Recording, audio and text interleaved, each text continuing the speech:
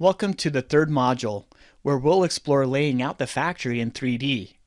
In this module, you'll see just how easy the factory design utilities make it when we work in 3D space. We'll first explore the general factory tools that are inside of Inventor, such as layers and working with the asset library.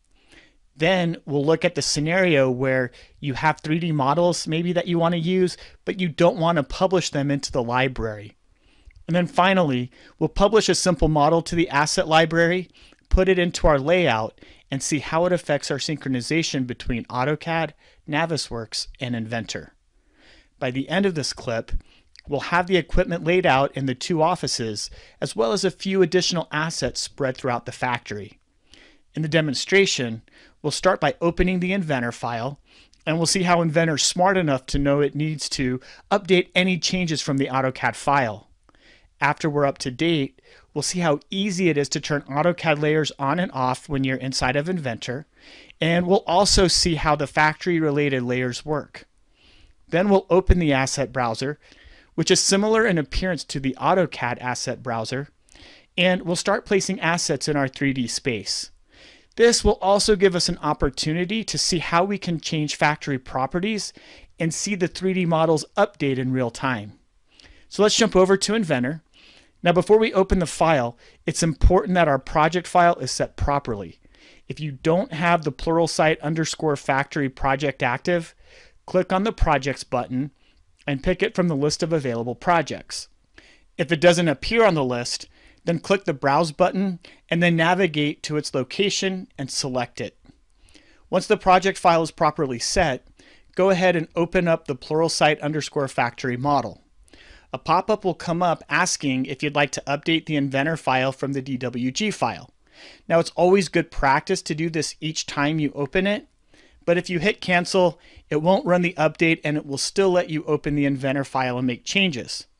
We're going to go ahead and hit OK, and then we'll skip ahead to where it's completed, which is about a minute and a half later. Now, this is what our layout looks like in 3D. Notice you can see the outline of the building, which will help us when we place some of the assets, especially when we get to the offices.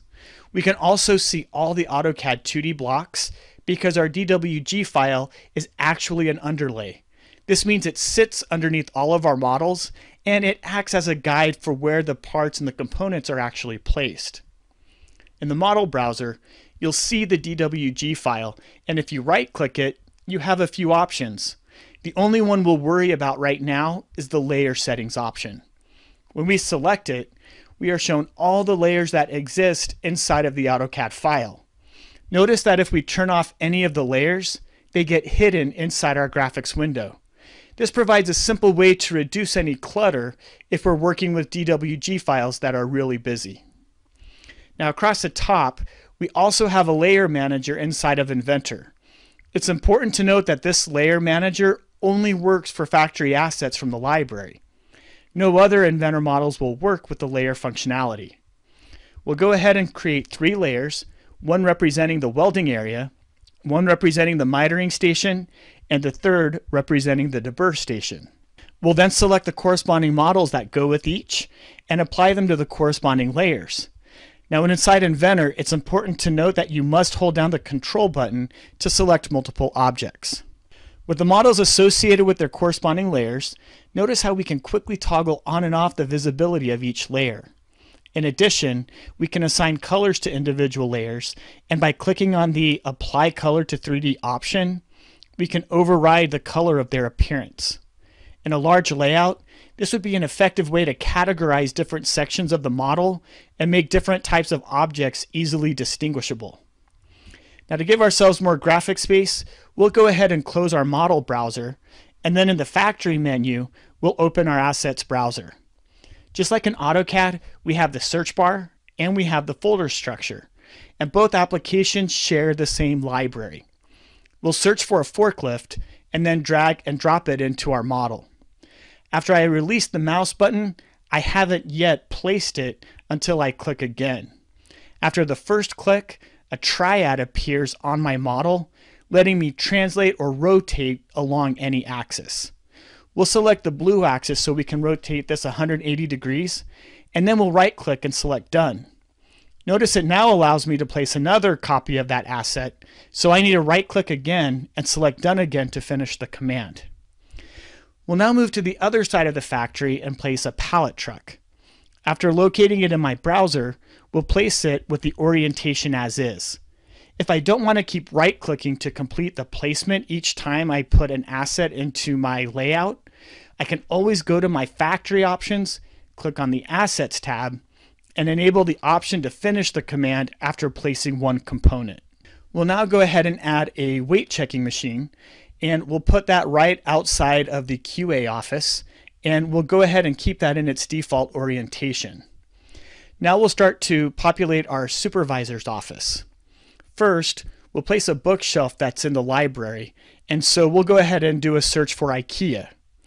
We want the bookshelf that has the cabinet doors on the bottom. Now, after inserting this asset, we'll go ahead and rotate it so that we can put it along the bottom wall next to the window. And then we'll go ahead and click in the XY plane in the triad, and this lets us move our asset in both the X and Y direction simultaneously, which will let me put it real quickly in the lower corner of our office. Then we'll go ahead and place a filing cabinet, and as we place the filing cabinet, we'll look at a quick 3D view to make sure that the drawers aren't facing the wall. That'd be pretty important so we can open them. And then we'll go ahead and go back to our top view and put it right next to the door. Next, we'll place a shop floor display board. And after we place it in the proper orientation and location, we can notice here it's a little bit too long and it interferes with our doorway. Just like in AutoCAD, we have access to all the factory properties that allow us to modify our assets. And so we'll go ahead and reduce the length from 96 inches down to 72 inches. We can see our 3D model update in real time to reflect this new length. And so we'll go ahead now and move it back up into the corner. Now for the quality inspection room, we won't need to modify any assets. We'll just quickly place 3 pieces of equipment. We'll start by placing a 2D vision measurement machine, and we'll go ahead and put it in the upper right corner of our room.